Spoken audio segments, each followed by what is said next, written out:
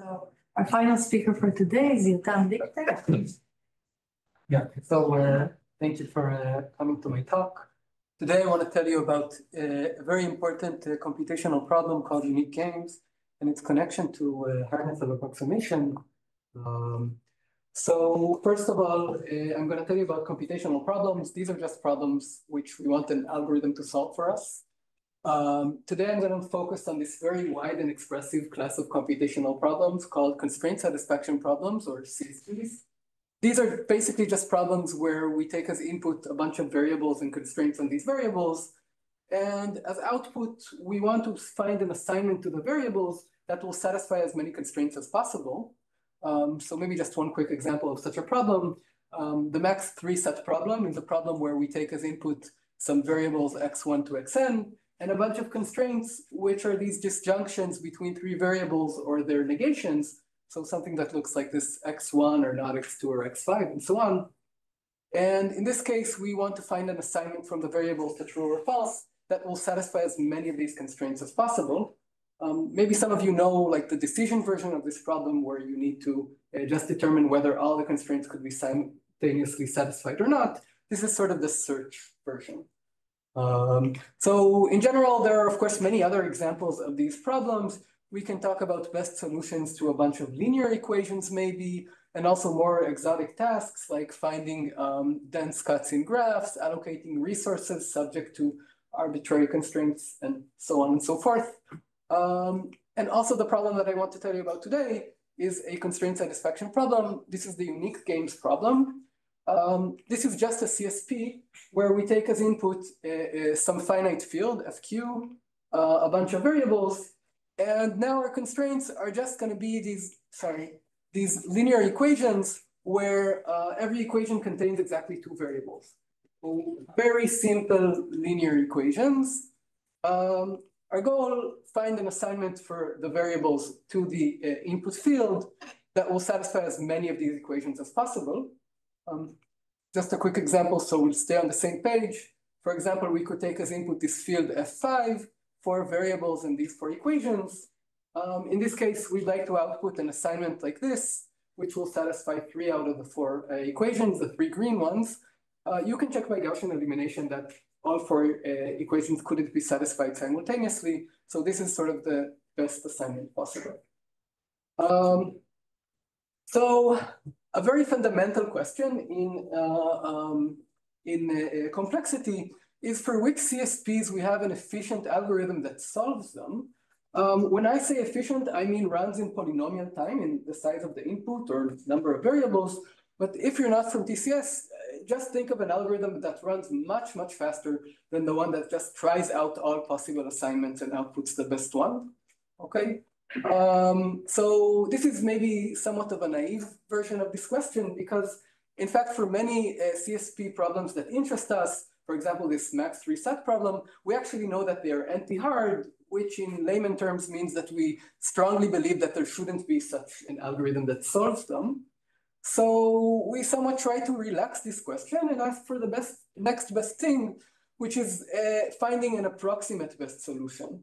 So think about a situation where maybe we're getting some, payoff for each constraint we satisfy, and maybe if we can't find the absolute best solution, very efficiently, we sometimes are okay with finding a solution that's like performing almost as good as the best. So with this in mind, let's define an approximation algorithm. So an approximation algorithm or an alpha approximation algorithm for a certain CSP is just an algorithm that takes as input, our favorite instance of a CSP problem, and it outputs an assignment that satisfies alpha times whatever the best assignment possible could have satisfied. So I don't know, if the best assignment could have satisfied 100 constraints and alpha is 0.9, the algorithm should guarantee us an assignment that satisfies at least 90 constraints.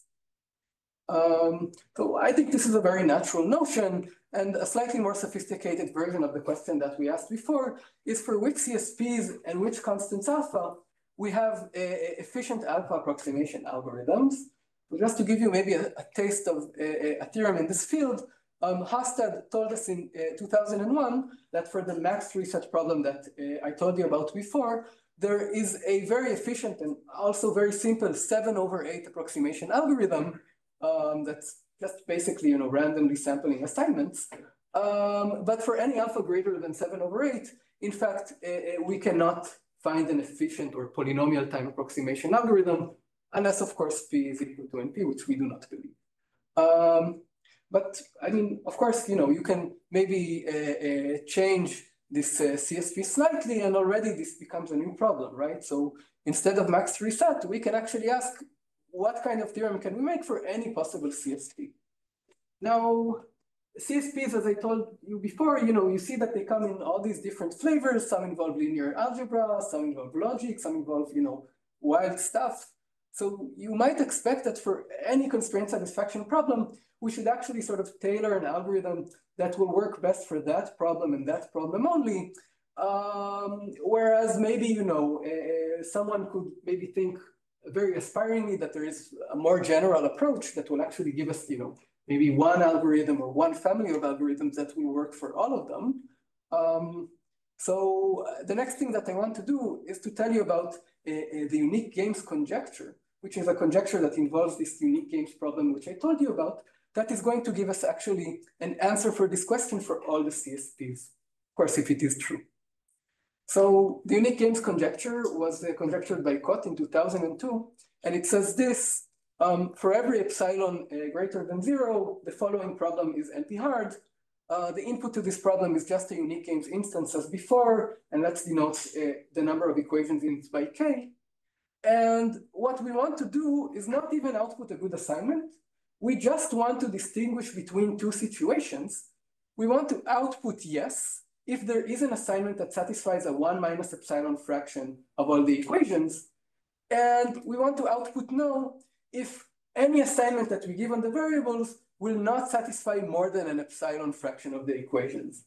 So think of this epsilon as like 1% or something like that. We really want to distinguish between these two faraway cases. Let me just note that this is sort of a promise problem. So I don't know, if epsilon is 1% and like we have an input where the best assignment satisfies 50% of the equation, so we're not in any of these two, then we don't really care what the algorithm will output. So the unique games conjecture said that for any epsilon as small as we want to take it, this problem is still NP-hard. There's nothing about how many variables. So you say that there are K equations, so this says something about the number of variables. But it can be But I mean, technically there can be many more, but if there are K equations, you can't see more than 2 K variables in the equations. Yeah. So, sorry. Yeah. But yeah, that's a good question. So where does this unique game conjecture come up? There is a very strong and very breaking result by Raghavendra that was given in 2008 that says that if this conjecture is true, then there is one single algorithm that is actually the best efficient approximation algorithm to all the CSP problems at once. I'm kind of sweeping some details here under the rug, but basically Raghavendra shows that for any type of CSP problem we can think about, there is some constant alpha star, so that Raghavendra's algorithm gives us an alpha star approximation algorithm for input from that CSP. But for any alpha greater than that alpha star, there is in fact no efficient alpha approximation algorithm for that CSP. So this in fact gives a very strong and very general result that I think is beautiful. I don't have so much time to get into the history of this result, but let me just say that this didn't come out of the air. There was actually a long line of work starting by Cott's conjecture itself that sort of connected unique games to wider and wider CSPs up until this like very general result. So is the conjecture true or not? Of course, it's a conjecture, so I don't know what to say. So I thought I'd maybe give us some evidence for its truthfulness and its falsefulness, and we can decide for ourselves what we believe. You say about existence of this alpha star, but one can compute it? Yes, so one can compute it at least for maybe all CSPs, like not too crazy. Yeah. So here's some evidence for this unique games conjecture. First of all, one might suspect that the fact that there is linear algebra involved may make this problem actually quite easy because we're used to thinking of linear algebra as kind of simple computationally. But Hostad already tells us that if we take 3 variables instead of 2 variables in this problem is in fact NP-hard, so we do not expect efficient algorithms for it. Another theorem that is highly non-trivial by all these authors here say that a slightly weaker variant of this conjecture also holds true, where you replace this 1 minus epsilon promise with a half minus epsilon. So even if you're not following exactly what this means, like the 1 minus and the half minus, this is just saying that a weaker version of this conjecture holds true, and we may suspect that we can sort of push this half all the way up to 1. As for evidence against, this problem kind of doesn't behave like other NP-hard problems that we might think about. First of all, we know of a sub-exponential time algorithm for actually solving unique games, which is a behavior, again, which we don't expect from NP-hard problems. I'm not going to get into the exact statement here because it's kind of complex, but while it doesn't refute the fact it is NP-hard, it does say something about how a reduction is supposed to look like to this problem. So maybe a reason to why this is complicated to prove. Also, without getting into this too much, because I don't have too much time, there is also sort of no hardness results even for weaker models of computations, such as these very natural semi-definite programs called sum of squares, where for many other constraint satisfaction problems, it is actually very simple to show in this model like unconditional hardness. So these are maybe 2 evidence why this problem, why this conjecture may not be true as stated. So finally, in the last minute or 2 of my talk, I'd like to tell you briefly about another sort of related problem that I have been talking about with Avi recently. So if you're interested, feel free to tell me. This is basically a problem which I call a local decoding algorithm for unique games, but you can state it like this. What additional assumptions do we have to make on this unique games input so that not only we can solve it easily, but in fact we can sort of solve it without even looking at most of the equations? Without saying exactly what the model of computation is, maybe let me state something. Basically, we want to perform a task where we take as input a unique game, which we already know or assume that there is some good solution solving most of the equations.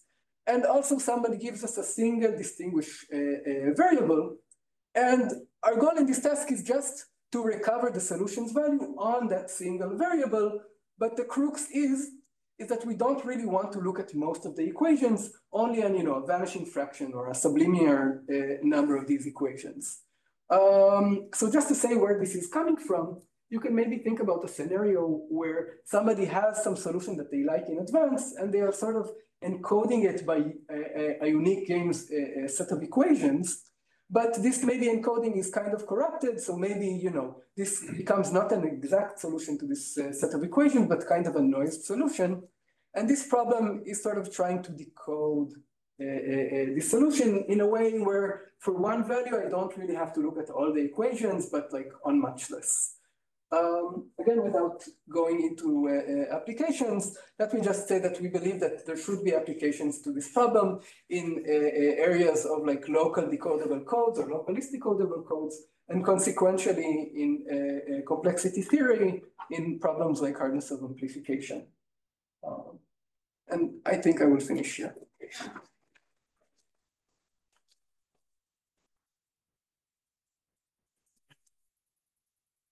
Well, you haven't convinced me which way to vote. Yeah, I don't want to talk about religion, so I'm not going to say that. Yeah. Why is it called unique games? Oh yeah, ignore the games part of unique games. It's kind of for historic reasons. But the unique part is because every linear equation contains 2 variables. So if you know one variable and you know the equation is true, it sort of uniquely determines the other variable. And so I didn't get into this, but there are like connections to these propagation algorithms where you believe truthness of one thing and you sort of propagate it uniquely, although there is some noise in the process. Is the last part equivalent to direct sum equalistic coding or de-randomized direct sum? So that's a good question. I don't have an exact theorem yet, but I believe something of this sort should be applicable. But I don't know.